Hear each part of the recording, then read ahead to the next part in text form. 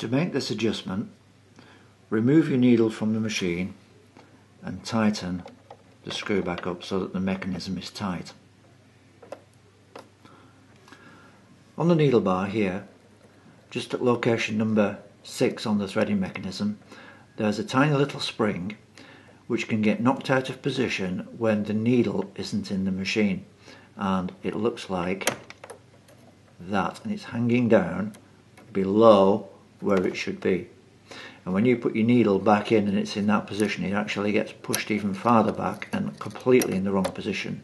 So what you need to do in that instance is get your finger underneath there and push the spring back to where it should be above this plate here, and push it from the back also. Get a screwdriver or something where you can actually bend it back so that it stays in position just there. And when you reinsert your needle back in here, that spring will be held in the correct position by the needle.